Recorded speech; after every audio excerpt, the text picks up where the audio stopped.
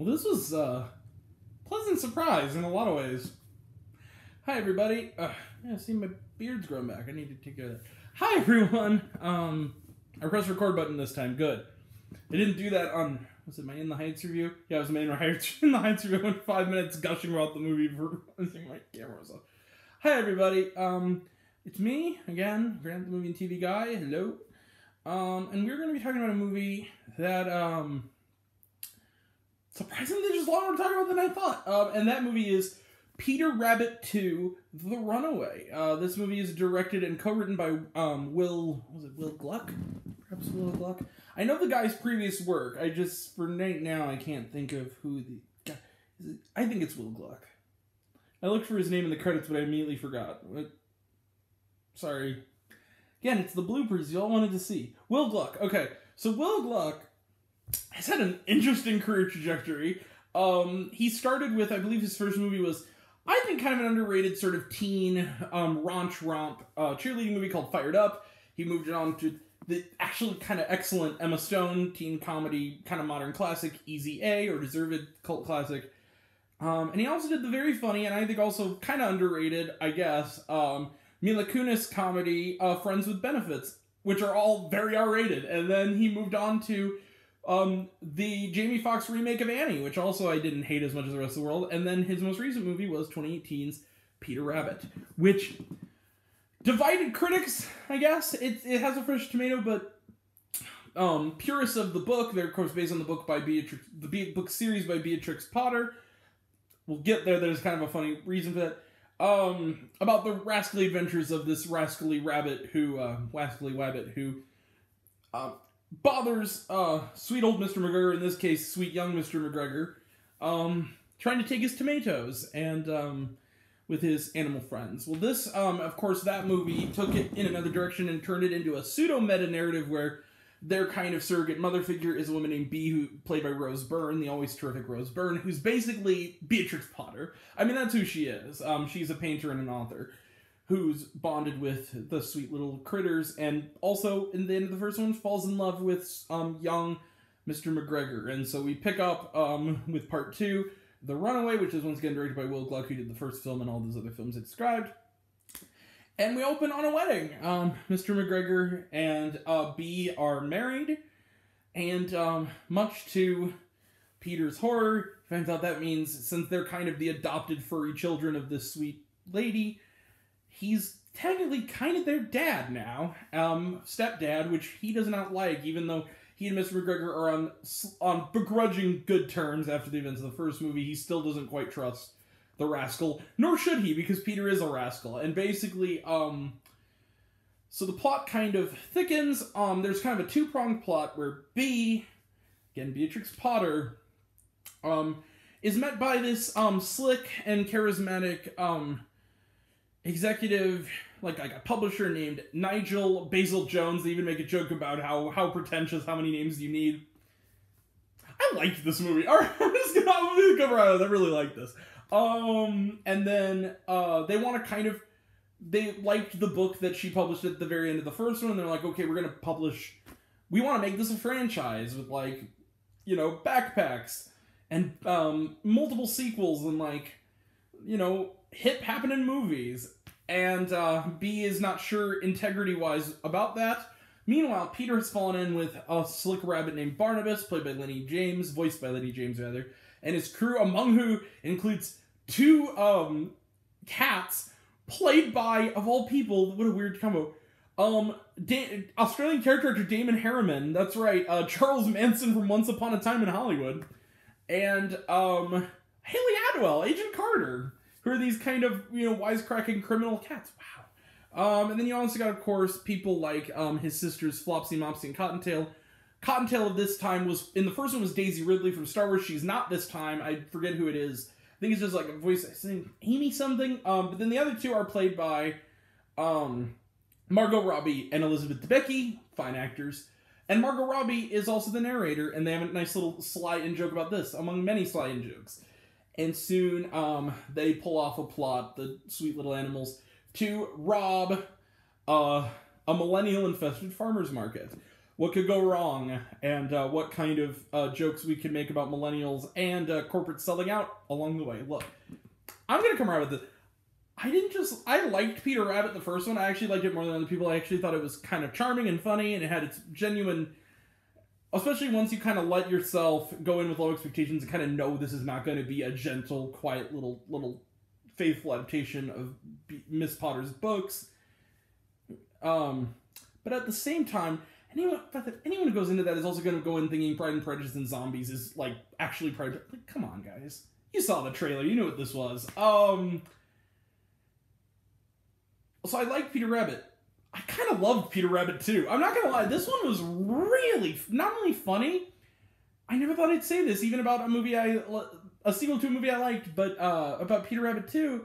It's kind of a surprisingly sly satire of the way corporate entities, much like the one that made this movie, in this case Sony, takes beloved, gentle characters and turns them into, and basically chipmunkizes them into these like corporate media franchises and cinematic universes. And then also kind of has that satire and kind of gets away with falling into the same trap and doing it slyly. With the literal B plot, B and Mr. McGregor's plot,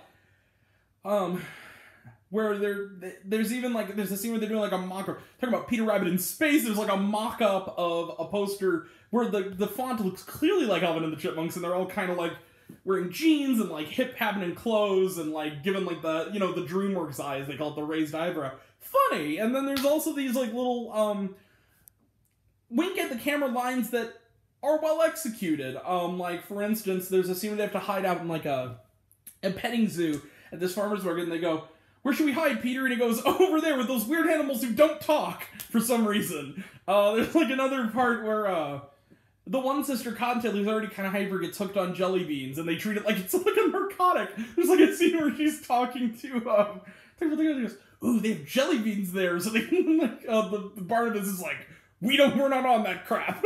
Like, silly, you know, goofy rabbit, focus. You know, we're not on that.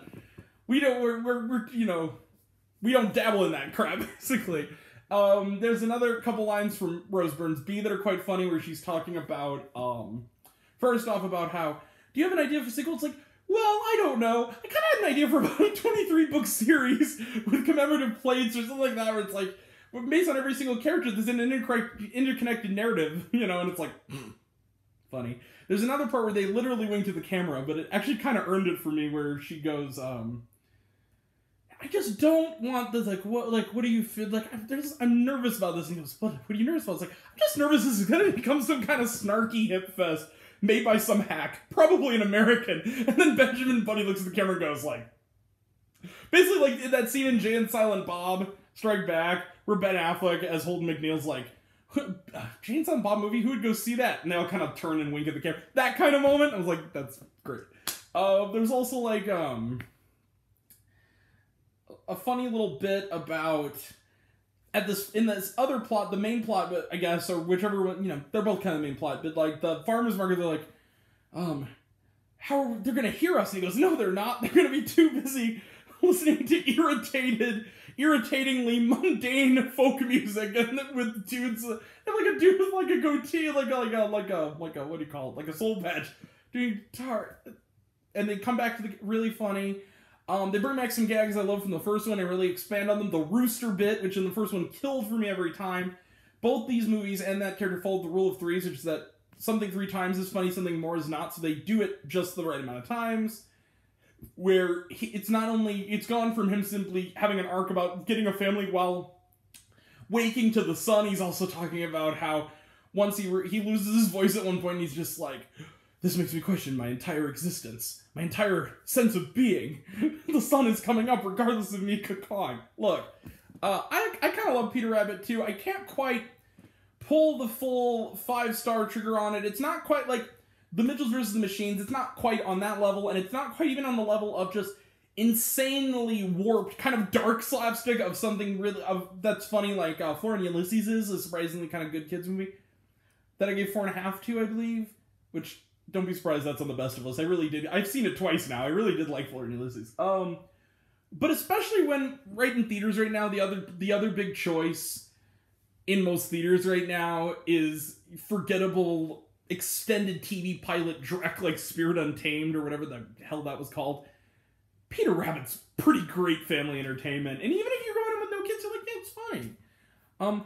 This is the most telling thing I'll say. Mark Kermode, English film critic Mark Kermode, who despised the first Peter Rabbit, put it on his words list, even said that it should be called Annoying Rabbit, and he even got a stern talking to from James Corden's father, which, by the way, they even have a joke about that. I don't get the hate toward James Corden that other people, I just don't. I thought he was good in The Prom and Into the Woods, and even Peter, I don't see the hate.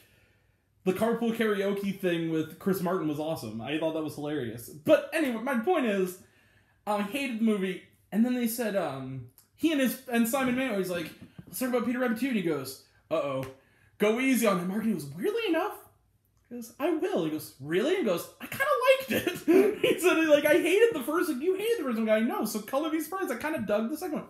True. It is better than the first one.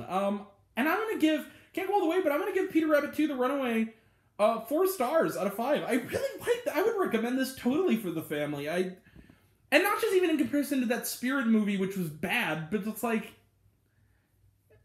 take the kids out of the movie, it's fun, and there's stuff for adults and there's stuff for the kids, and it's a lot of fun. So, Peter Rabbit 2, The Runaway gets 4 stars. I really like this flick. Let's close the book on it. Trailer trash. Let's do some trailer trash. We got actually some new ones here. Leave It to Kids movies to give us some new variety trailers, and some, some standards. Oh, this one, plot-wise, didn't look anything special, but again, it looked kind of had like a little bit of a warped sense of humor for a kids' film. It's called, good title, Ron's Gone Wrong. Ron as in like Ronald. Ron's Gone Wrong. This looked kind of funny. It's this little boy, and he it's sort of like one of those like robots that's kind of sleek and slender, and it's supposed to work. He gets a glitchy one, and adventures ensue, and he names it Ron. Looks kind of funny. It's like is this the last one that Blue Sky Studios did before Disney closed it? Bastards. Damn you, Mickey Mouse. It's okay. It's a South Park episode. You'll know what I'm talking about. Hurt the Jonas Brothers. Alright, Ron's Gone Wrong.